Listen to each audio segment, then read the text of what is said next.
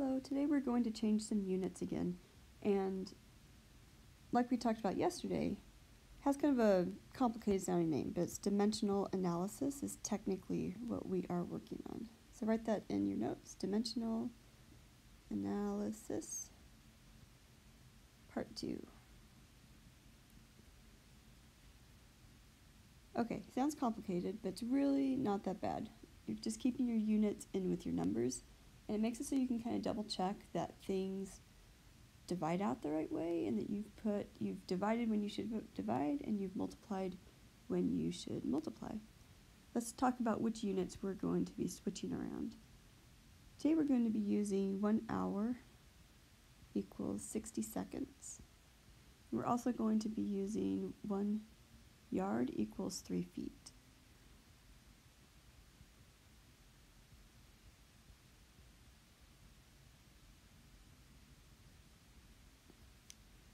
Okay, so for the first problem, we're going to end up changing, so go ahead and write down change. 2 feet per minute.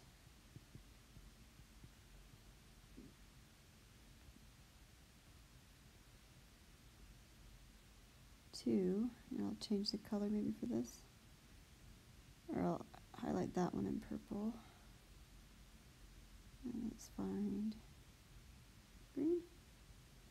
So we're changing 2 feet per minute to yards per hour.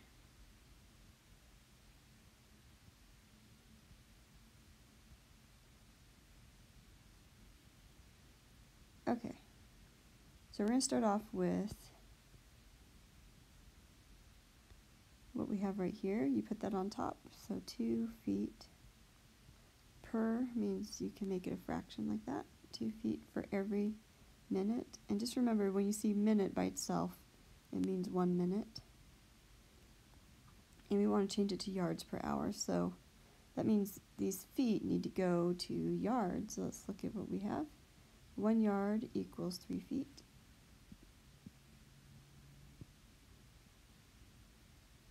And remember, you have to have the units diagonal from each other. So when you see feet up here, it means I want to put the feet part right here on the bottom. Then on top, I'm going to put what the 3 feet equal, which is 1 yard.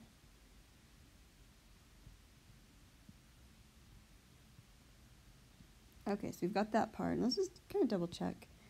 Feet, good. So we end up with yards. However, we still want to change this minute. And we want to change it to, I just realized I put 1 hour equals 60 seconds. Now that is not true. So 1 hour equals 60 minutes. So if you accidentally copied my error, go ahead and fix it now. We want to change minutes to hours, and so we're going to say 60 minutes has to be diagonal from this part right here. So I'm going to put 60 minutes on top. And that's the same as 1 hour, because in our chart here. Okay, let's just double check that these are going to cross out. We've got minutes over here on the lower left, minutes over here on the upper right, and we're left with yards per hour, which is what we want, yards per hour. Now, this time we're going to just multiply everything. Yesterday I crossed out the fractions.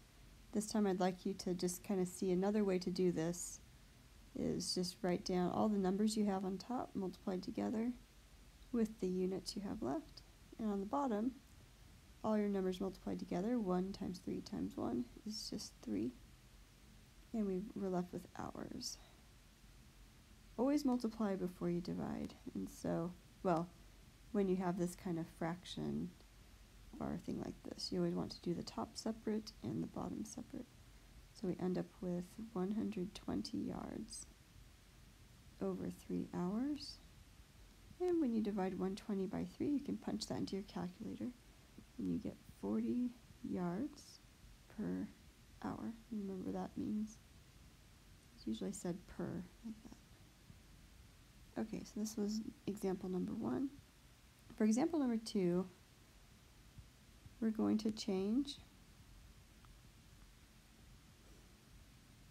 So this person works a little faster, and they can complete 3 feet per minute.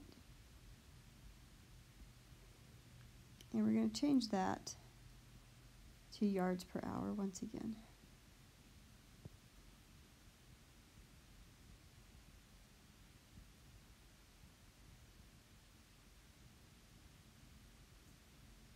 Okay, we're going to use the same chart here. On my screen, I'm going to have to scroll down. You still have it on your page, so you could just, oops, I didn't mean to take all that with it. Oh well, it'll work.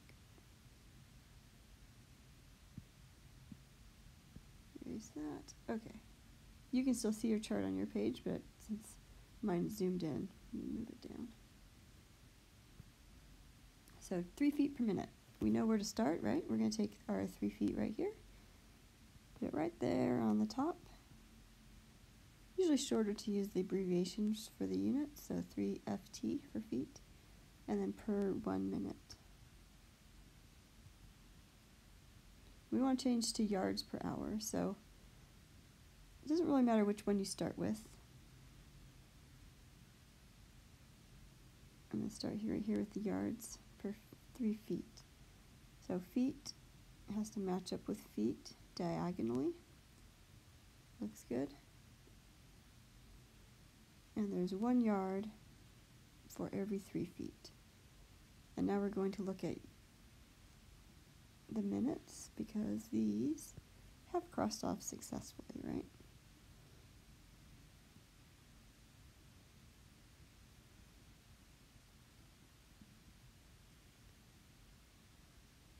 And now minutes, we have 60 minutes equal to 1 hour. And since minutes is down here on the bottom, we want to put 60 minutes here on the top for 1 hour. And let's just double check this crosses off. Minutes, minutes. So I'm left with yards per hour, which is what we wanted. Now I was going to multiply it out like we did last time. However, I also noticed we have 3 on top right here, and we also have 3 on the bottom right here. Just like with your units, if you have the same number on top and the same number on the bottom, and they're all multiplied together, you can just cross those out right now. A little bit less math for us to calculate later.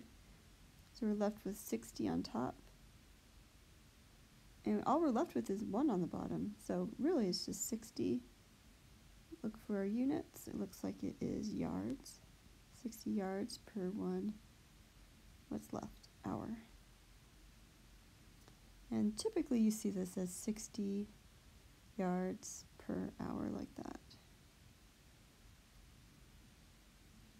Alright, that's it for today. I have just a couple of problems for you to work out on your page and then enter the answers on Jupyter just to check your work, and that's how you submit your assignment. Let me know if you have any questions and I'll talk to you tomorrow. Thanks, bye.